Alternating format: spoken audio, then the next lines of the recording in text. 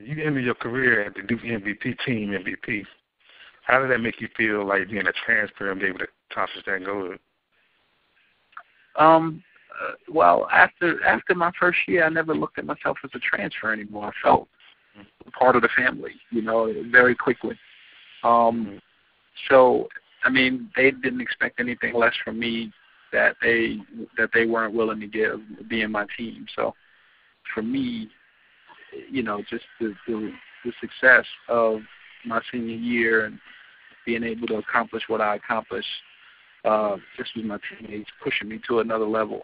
Because, the one thing I don't think a lot of people know, I was not a captain my senior year until January.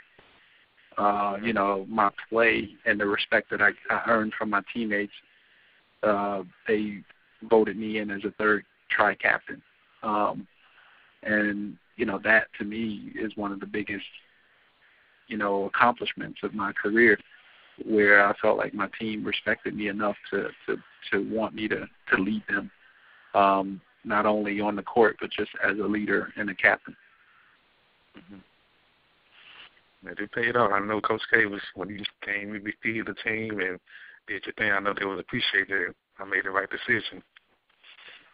Yeah, I mean, I think, he was very happy for me, as he is with all the accomplishments of his players. I mean, he's a very bright coach. I mean, as we can see, probably the greatest coach, arguably the greatest coach in college basketball and of all time. So, but the one thing is he doesn't take away the fact that all his players are the building blocks to his success.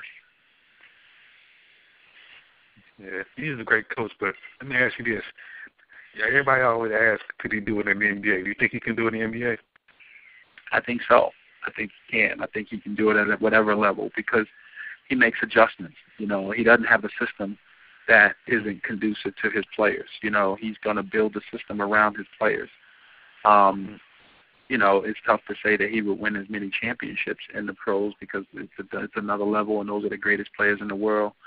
And you can't win at that level without LeBron James, Michael Jordan, Kobe Bryant, Magic Johnson, Larry Bird type players. So, I mean, maybe one team has done it, and that was the one Pistons team with Chauncey Billups and Rasheed and those guys. But the game was changing at that point, and they were established and had a good, solid core.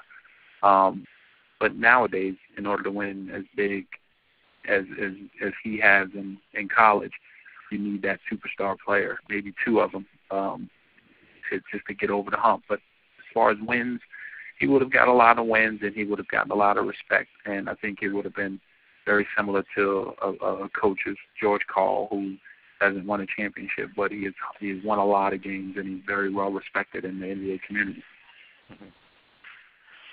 I think he should just try it out for a few years and then just come back and just leave the spot open or something. Cause I think he's gonna, when it's all said and done, he's gonna tough, man. It's tough. I mean, it's tough to leave what works. You know what I mean? Like when the Lakers job came open and he was considering it, he just wanted to, test the waters and see if it was a possibility, how he could make it work. But I would be shocked if he ever left it, because it works.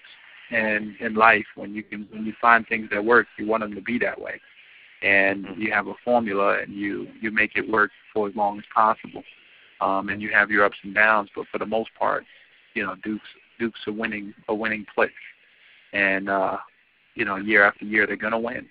And it's almost like you can almost guarantee that they're gonna have X amount of wins, and they'll have a chance to win the national championship.